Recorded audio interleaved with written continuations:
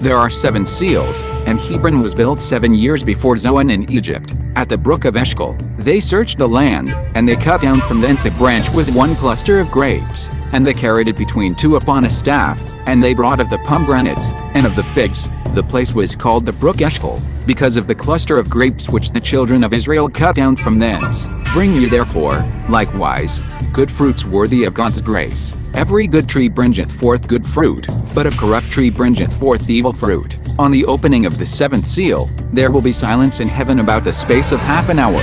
In the right hand of him that sits on the throne is a book written within and on the backside, sealed with 7 seals. The Lord will restore sovereignty to the tribes of Native America, and will return their lands, with peace. He is Yahweh, Allah, the Most High. It is He who made the earth a habitat for you, and the sky a structure, and sends water down from the sky, and brings out fruits thereby.